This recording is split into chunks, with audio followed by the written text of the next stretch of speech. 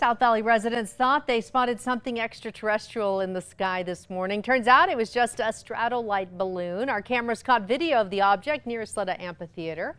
The company World View Enterprises confirmed it is one of their Stratollite balloons, not to be confused with a weather balloon. This specific balloon launched from Arizona at the end of August and is being used in collaboration with NASA to help detect radiation at aviation flight levels. While it doesn't look like much from down here, the balloon is actually 450 feet tall, which is taller than the tallest building in New Mexico. Wow.